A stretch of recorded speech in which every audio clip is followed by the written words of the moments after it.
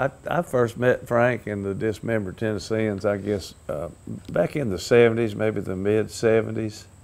Uh, and I was trying to get started in the music business, and they were doing shows. They were in the music business, and it was mostly local type entertainment. And we really weren't that competitive with each other, or rather complemented each other in a way. I mean, a lot of times they couldn't do something, and they'd throw it out to me, and sometimes I couldn't do something, I'd throw it out to them, and we kind of shared some work, but we became friends, and I was so fascinated with his work on the microphone.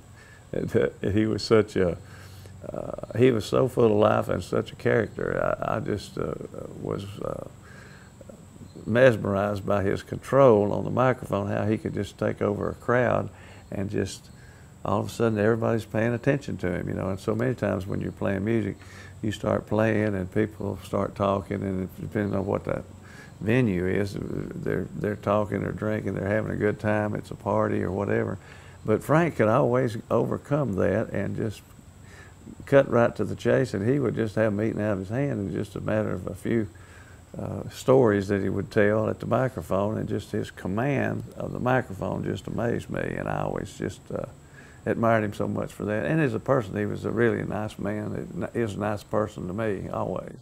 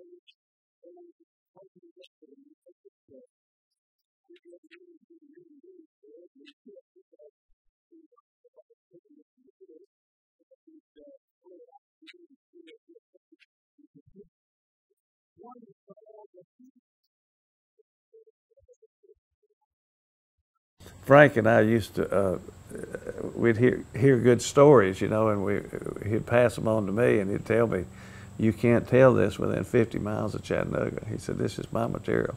And so I'd say, "Well, okay." And then I'd have a good joke, and I'd tell him, and I'd say, "Oh, you can't tell it within 50 miles of Chattanooga." And that was our little agreement. And one time he and the Dismembered Tennesseans were playing in Ringgold, Georgia, at the train depot, and evidently they had been riding Fletcher unmercifully about these Birkenstock shoes, or some brand shoes that he had on that were a little bit different than what the normal footwear is, you know, for band members. You know, he came in with some Birkenstock sandals on or something, and maybe some white socks, I don't remember. But anyway, when I walked up to them, they had just been doing unmerciful treatment of him about his shoes, I guess. And so when I walked up, I said, "Fletcher," I said, "how long did the doctor say you had to wear them shoes?"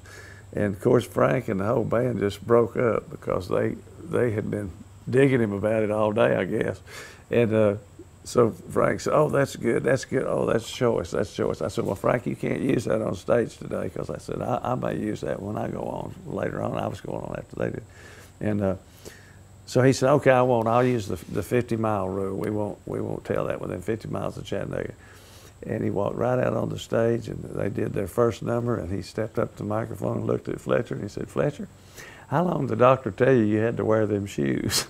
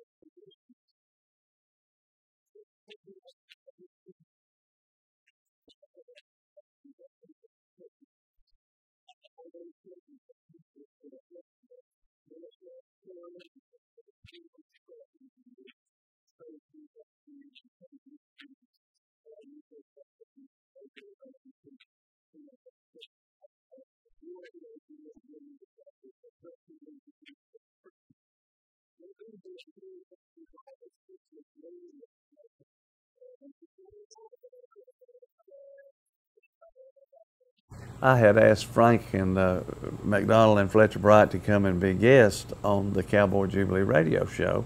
And Fletcher was going to bring his fiddle, and Frank was, with the ALS, was incapacitated about playing the guitar. So he asked me to bring my guitar and said, "You and Fletcher can do a tune or two or whatever." And I said, "Well, okay, we'll do that." But I said, "I need to get you there at 2 o'clock. You know, I have a technician there that works at WSMC, and he will need to."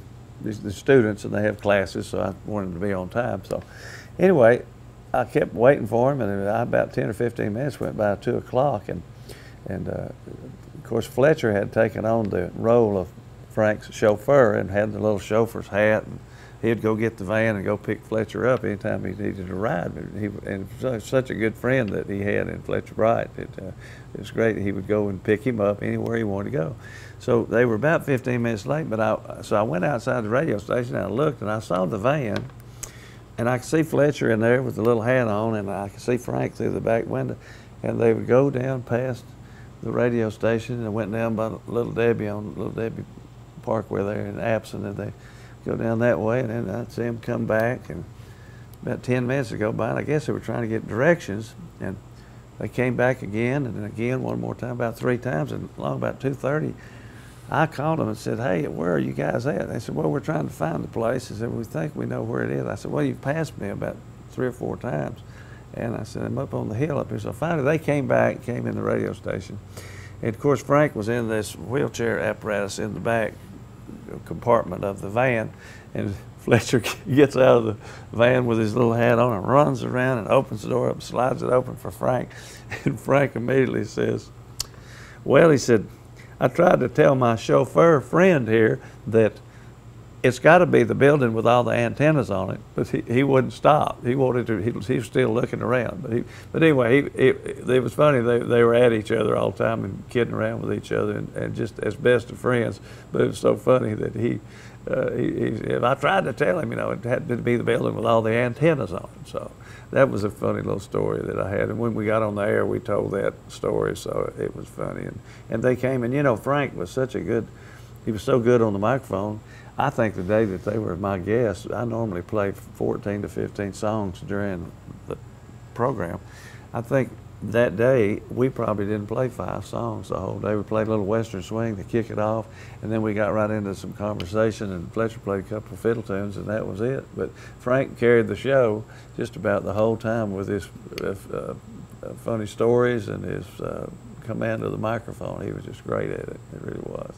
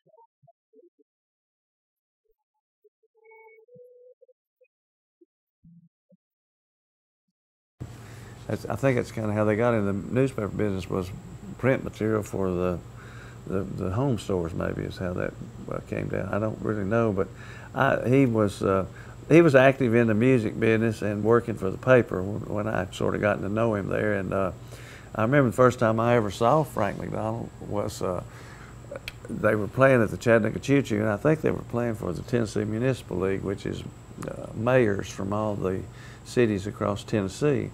And of course, there's a lot of vanity in the room, I guess, with all those mayors there. You know, a lot of important people, and there's a lot of talking going on. And I tell you what, Frank came out there and hit the stage. And before he did, though, I noticed he had a little briefcase, and in this briefcase was a sport coat, and it was a kind of coat that you need to hang on a hanger. I mean, I don't know what the material was. It may have been a cotton sport coat. I don't know, but he had it all wadded up and turned inside out, and just had mashed it all to pieces and put it in this briefcase and shut the lid. Well, that was one of his props that he used, was that old sport coat. And he took that sport coat out of that briefcase and just kind of shook it out and put it on. And he looked like that he had been riding on a Greyhound bus all day and had just got off the bus. That's what he looked. I mean, he had that was his appearance. And he walked out on the stage there with all the conversation going on and everything. They had a nice introduction, but still there was conversation and glasses rattling and dishes and stuff. And within 5 minutes, he had complete command of that group, and he had them rolling in the aisles. And that was one of the first times that I ever saw him. And I said, boy, I wish I was as good as that guy. You know, I have to learn something from him. I'll watch him and see what he does, and I'll try to do those things. But I never did quite master it the way he did, but I learned a lot from him, really, in stage presence and working on the microphone.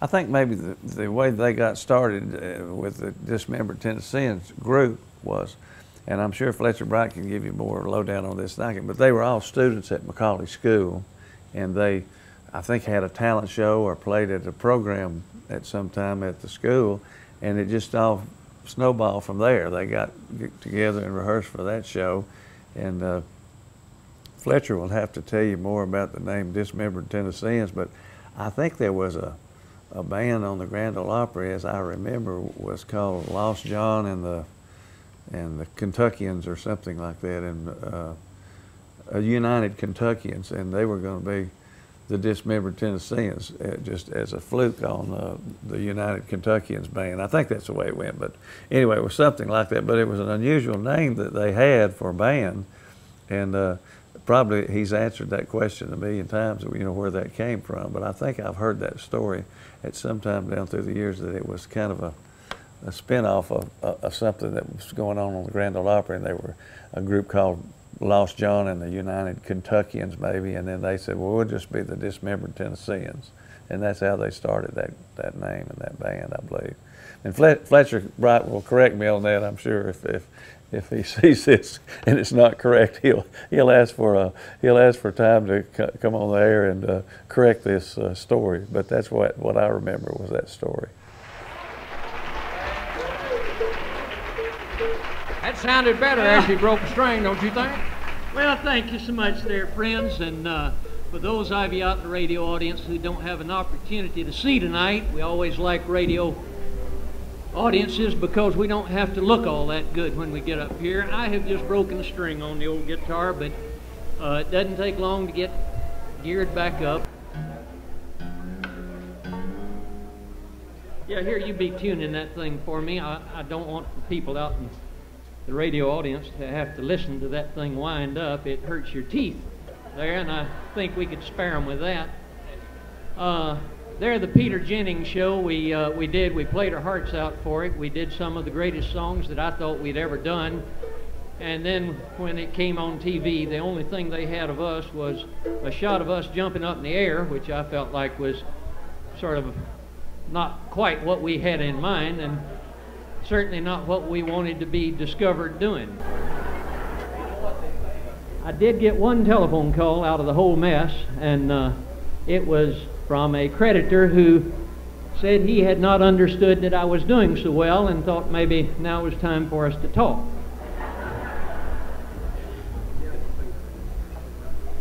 But here we are, we're back again, and we have with us Fletcher Bright, who is going to sing the lead on this next song. I don't know how many of you would have guessed it, but there is not a single member of this band up here who has had any formal vocal training.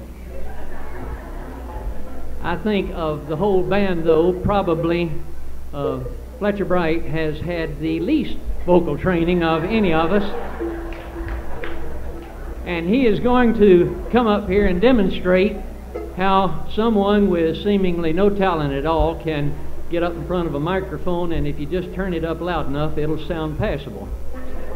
We're going to do one that Fletcher's going to sing the leads to. It's that old favorite entitled The Rank Stranger. They were forever on stage making fun of one another, and Frank, of course, being doing the MC work, he got to make fun of everybody. They, probably said very little about him, but he had the opportunity to cut them all down to size. And he worked on Ed Cullis all the time because Ed was short. He was probably the shortest musician in the town. And they were, at one time I remember he was talking about getting him a Coca-Cola flat to stand on so he'd be up even with the rest of the band. But they were forever kidding each other, and he always said that Ansley Moses was the only musician on the American stage that was completely tone deaf and could not hear a thing. And then Fletcher, he ridiculed Fletcher about and I remember when this took place, it was called, I think, the Southern States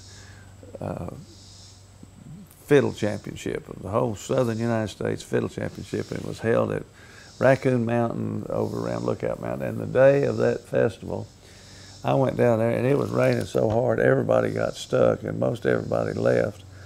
And Fletcher wound up being the Southeastern United States Fiddle Champion. And Frank always said it was by virtue of just the grace of God and the fact that there were all the fiddle players left except Fletcher and one or two more guys, and that's all that was there. So Fletcher was better than the two of them, so he got the Southern States fiddle championship. I do want to introduce real quickly the band to you. Down on the far end is none other than the Southern States fiddle champion, the fellow who, but for the grace of God and two pretty sorry fiddle players, would have come in dead last at the fiddle championship down at Lake Lanier only 2 years ago, but more recently is the Dunlap Coke Ovens fiddle champion, Fletcher Bright. That's not necessary. That's not necessary. None of our other crowds applauds at that point, and I don't know why we ought to expect you to. He's, as I told you before, since winning the Southern States Fiddle Champion back in the early 70s on a cold and rainy day down at Crystal Cave in Alabama, why, he's been through a whole series of fiddle championships, and quite disappointing, I might add. And until the Coke Ovens Championship here about 3 or 4 months ago, he had been served up an unusual dose of humility by fiddle judges all over this part of the country. And so most people would have thrown their fiddle away by now, but not Fletcher Bright. Standing on my immediate right in that bright red shirt is the only legally deaf entertainer on the American stage today, our lead singer, the mayor of the town of Lookout Mountain, Tennessee, Mayor, His Honor, the Mayor Mose Moses.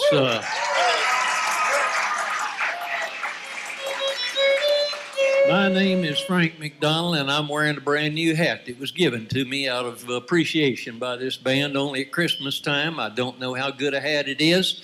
And I won't know until they get it out in a good hard rain sometimes and see how the thing holds up. But so far, seems like a pretty good hat, and I'm deeply indebted to the band for their expression of confidence here. I do most of the talking, and I'm sorry about that, but you'd be hearing a lot more music otherwise.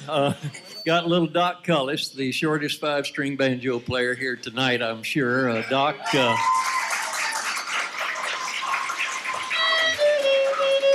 hard for the folks out in Radio Land to appreciate how short Doc is. We keep Doc around figuring that if it ever gets to where he can't play his banjo anymore, we'll give him a flat-top haircut and use him for a coffee table.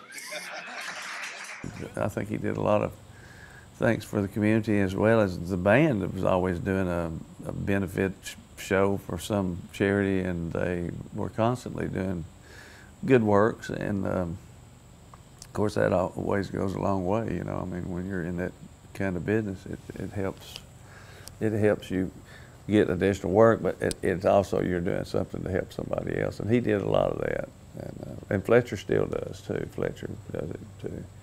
But they just had a wonderful camaraderie amongst them, and they just stayed together for so long just because they enjoyed each other as persons, and even though it seemed like they'd get on the stage and be digging at each other about stuff, they were really just doing it in fun, and that's what I think the audience picked up on, the fact that this was all, these guys are just having a good time. They're just having a good time, and they want us to have a good time. I liked him, and he was a very likable person, and he was, I use the term loosely, I guess, but he was a character. He was just one of these people you meet in life that he was just a character.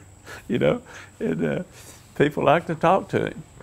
And I used to go down and visit with him at the Free Press, and especially after he had started the ALS, and he always, and I never thought about it at the time, but he had asked me, would I scratch his back, or scratch his neck, or somewhere that he couldn't reach. He was itching. He wanted, if you could scratch my shoulder for me right there. If you can do that for me, he said, I'll buy you lunch one day. But he was just that kind of person. He's somebody you like to stop and see and talk to, and always, I would say, regardless of the situation he was in, he was always upbeat. I mean, he made you feel good when you left, you know.